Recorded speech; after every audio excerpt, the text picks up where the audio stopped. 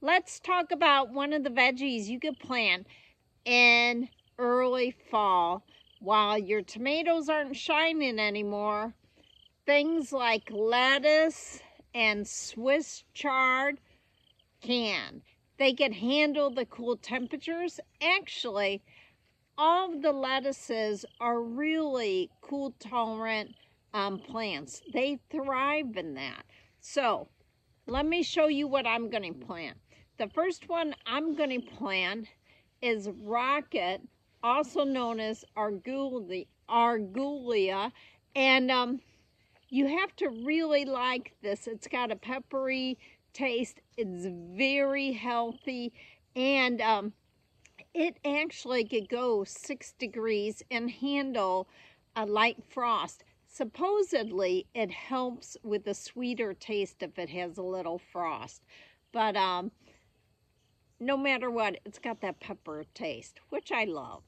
Now, and the health benefits are great. Now, if you had to plant one lettuce, I would do the salad greens. It's also called the Simply Salad Endless Supply. It's got the reds. It's got everything in there. Now, these are wonderful. They can handle up to 32. They said it really can't handle frost, but mine handle it. And what I like about this one, you could just pick off each leaf, and it's wonderful. Now, you want to add some color and some zest to your salads? Swiss chard. Remember, this is used as ornamental and edible, but can you see the different colors? The health benefits are incredible. This also would prefer to grow 45 to 55 degrees, which is perfect for the fall. And for some lucky people, that's their winter. And these will add a lot of color, so you could put these in arrangements, the edible arrangements. Remember, we did that last year. I'll link that. And these are just so easy to grow. Now, what do I need? What kind of soil? I'm going to put mine in raised beds. It'll keep it warmer with the sun hitting it, so they'll last longer.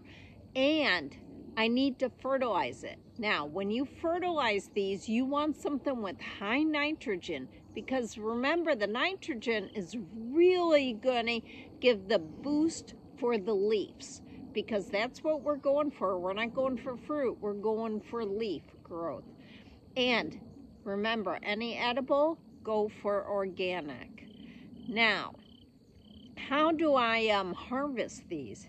The fun part. When you harvest, don't cut. Don't ever do that. What you want to do is you want to take the outer leaves, because this could go as long as your temperatures will allow it, all winter for some. You just keep peeling it and it'll keep coming back. That's why it's called the endless salad mix. So that's how you do it. Now, location, location, location. I plant mine in the raised bed, like I said, because the sun will bake that raised bed and it'll help keep it warmer. And I'll use a row cover to keep it warmer when it gets really cold. Now, you want something that's going to get sun, 6 to 8 hours sun, because remember, we're done with the heat, hopefully. And they need that sun. And soil, just a lot of organic material. Loves organic. So we use a lot of leaf compost, as you know, and it really provides a lot. But this is Sabrina from Campbell's Freedom Farm, and the next thing we're going to plant is the cruciferous veggies, but we're not going to plant them in the garden. I'll show you where I'm going to plant them. And also, I'm going to do some dishes using the either hibiscus flower or the rose mallow flower. along with the outer leaves of kale and cabbage and broccoli. It's a wonderful Thai dish. So I'll see you then. And please subscribe. It really helps, and hit thumbs up. Have a great day.